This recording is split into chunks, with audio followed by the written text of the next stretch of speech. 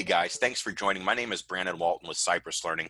Today I'm going to walk through a very helpful trick that I use when I'm sending out Pardot email campaigns that allow me and my marketing team to track things in a very specific way and get the most out of tracking user engagement history. So inside of my Pardot Lightning app here, I'm going to go to the content section and down to custom redirects. I'm going to click this big blue button to add a custom redirect. And inside of here, I'm going to give it a name. I'm going to associate it with a campaign.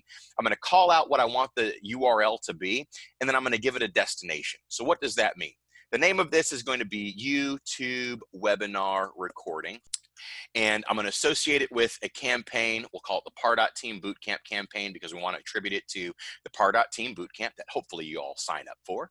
The destination URL is going to be our YouTube link, and then the vanity URL is going to be whatever I want to call it. But in addition, down here, I can add all of the completion actions that I want to add. So I'm not going to get into the nitty-gritty of exactly what I'm going to do, but what I'm going to do just for the purposes of this demo is do a quick notify the assigned user. So now we're inside of our email builder. This is just a template, but what we have inside of here is we have a couple links that we have that we want to be able to utilize.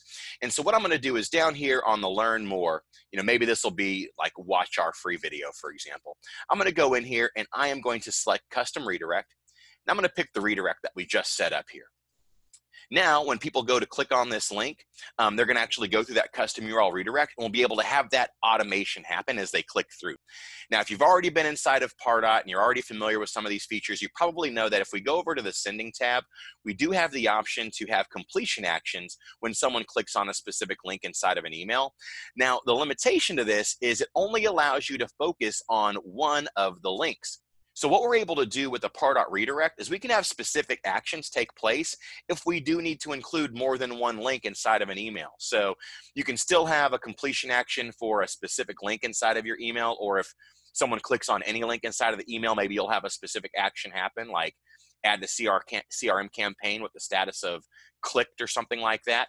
But what this redirect allows us to do is get more specific on a unique action that someone would take on a very specific link.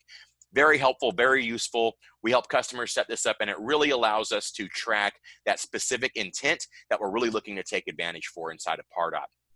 Thanks for your time. Thanks for listening. Hope this helps you out, and hope to see you at a future workshop. Thanks a ton, and have a good one.